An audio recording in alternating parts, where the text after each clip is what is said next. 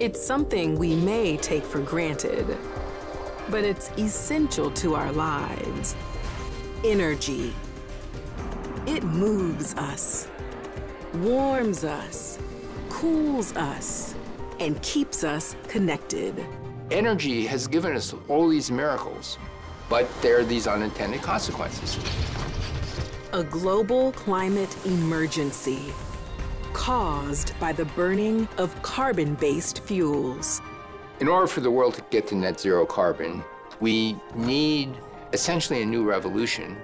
Charting the course to a clean energy future with Nobel Prize-winning scientist Steven Chu.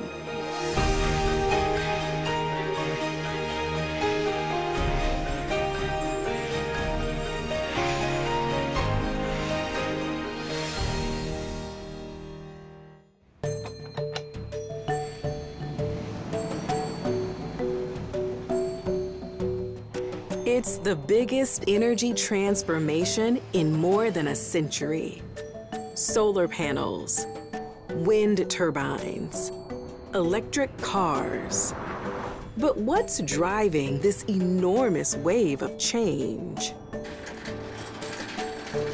It's our urgent need to break away from our long reliance on carbon-based fuels, on coal, oil, and natural gas.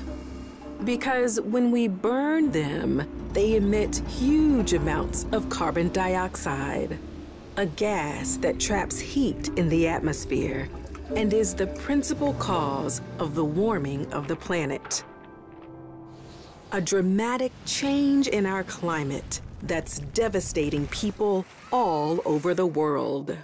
As we learn more and more, most of the climate news we're getting in the last 5 years has been bad news. It's a much more hair-trigger sensitive system than we thought. These are risks that society never had to face before. We essentially have to go to zero carbon emissions, certainly by the end of this century, if there's a hope of containing the worst of the risks of climate change. So that's a clue. So it must mean that the membrane's not wetting. Steven Chu has spent a lifetime tackling some of science's toughest problems. For developing a way to trap atoms, he was a co-recipient of the Nobel Prize in Physics. And in 2009, he began a 4-year term as the U.S. Secretary of Energy. There's also going to be a tremendous increase in the demand for accessible, affordable, clean energy. A job in which he led the federal government's push to develop and implement cleaner energy technologies. And today, as a research scientist at Stanford University, Chu is still working on solutions to the world's energy problems. In the United States, more than half the electricity is still generated by burning coal or natural gas. Chu says that has to change. First, let's talk about the easy stuff. We need to go as much to renewable energy in electricity generation as possible. So that's one issue. The different kinds of renewables all capture energy from nature. A geothermal power plant draws heat energy from hot water and steam beneath the ground. A hydropower plant uses the force of moving water to rotate the turbines that drive the electrical generator. But wind and solar power are the fastest growing renewables because you can find wind and sunlight almost everywhere. Over the last decade, as the costs for these two technologies have dropped sharply, they've been adopted by more and more electric utility companies. By 2050, it's expected they'll provide some 40% of U.S. electricity. But wind and solar both have inherent limitations. The shortcoming of wind and solar is the wind doesn't always blow, the sun doesn't always shine. And it's seasonal, depending on where you live. What do you do the rest of the time? One solution is to make greater use of another carbon-free technology, nuclear power. For decades, it's been providing us with electricity by unlocking the energy inside atoms. This is an atom of uranium. When its nucleus is struck by a neutron, it splits apart and releases more neutrons, triggering a chain reaction that splits more and more atoms and generates a lot of heat. In a nuclear plant, that heat is used to turn water into steam that then drives turbines. But nuclear power is controversial because nuclear fuels, such as uranium, are radioactive, which means they emit radiation, streams of invisible particles, and waves of energy. And if the uranium fuel overheats, radiation can escape from the reactor and can cause severe damage to people's health. When people think of nuclear, the first thing they think about is there going to be a radioactive leak. We are now going into uncharted territory. We are thinking the unthinkable. Steam hydrogen explosion took place. 4 workers got injured, and all hell is breaking loose. Since 1979, there have been major accidents at 3 nuclear plants. In 1986, at Chernobyl in Ukraine, so much radiation was released that within weeks, 30 people died. And people in the surrounding area experienced increased rates of thyroid cancer. Whether the radiation may have caused other illnesses is still being debated.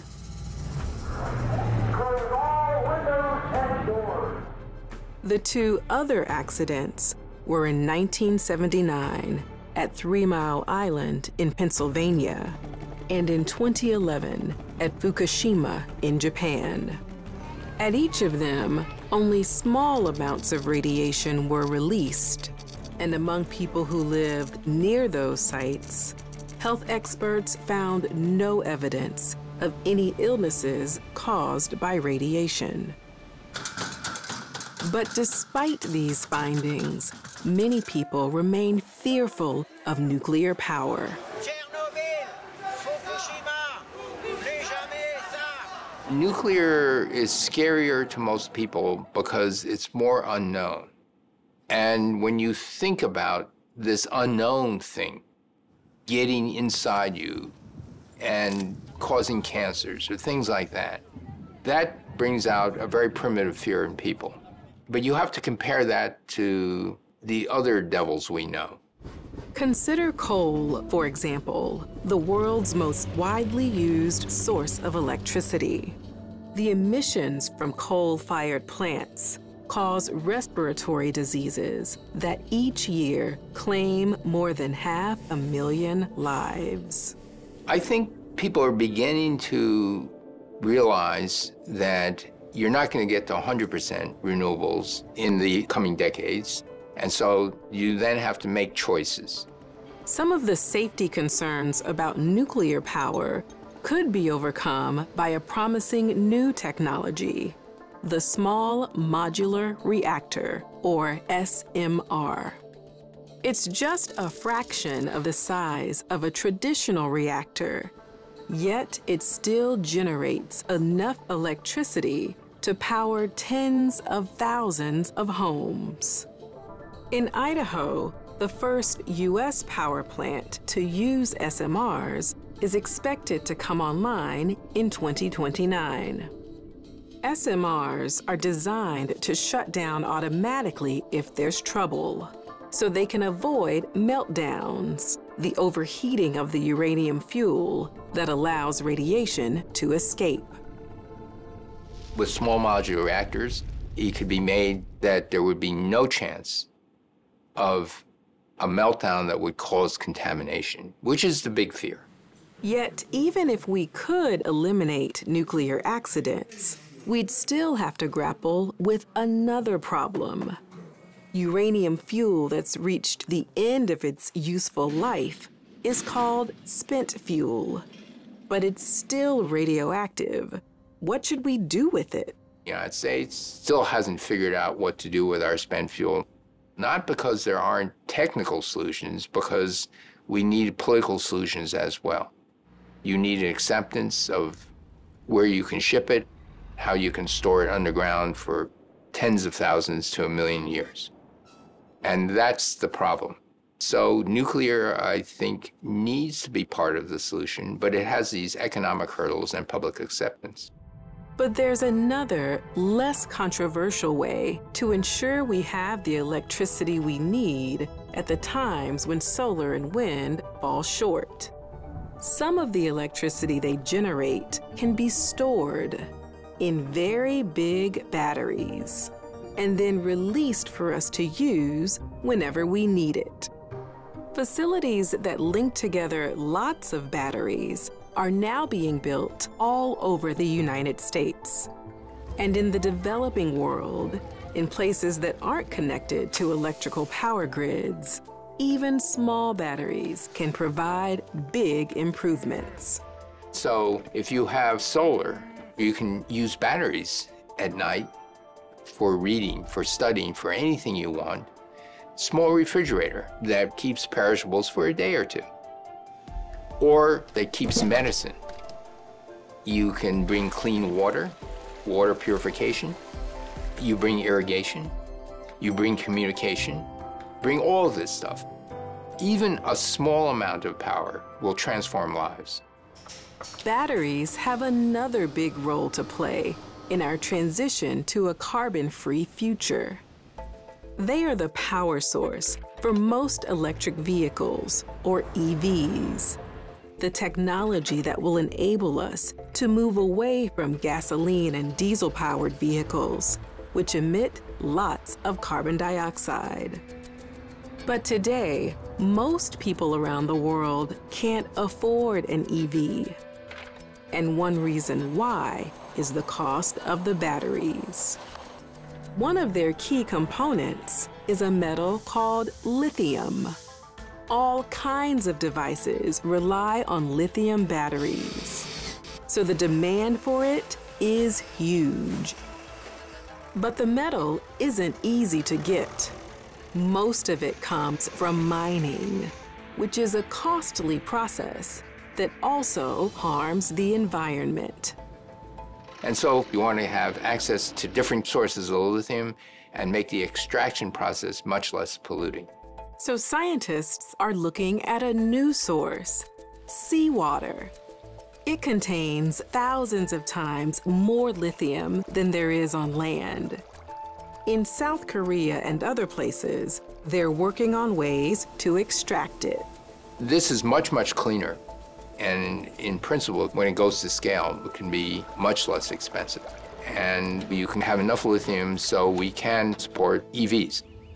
Maybe by 2035, maybe by 2040, you're going to see the majority of cars being electric vehicles.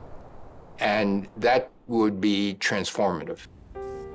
If one thinks about how much time we have to alter the course and transition to more renewable energy, if I could wave a magic wand, I would say, let's do it today, but that magic wand doesn't exist. It takes time to replace existing infrastructure. It takes time to replace personal habits. But the question is, can we have the energy without the carbon? And the answer is we can, and we must.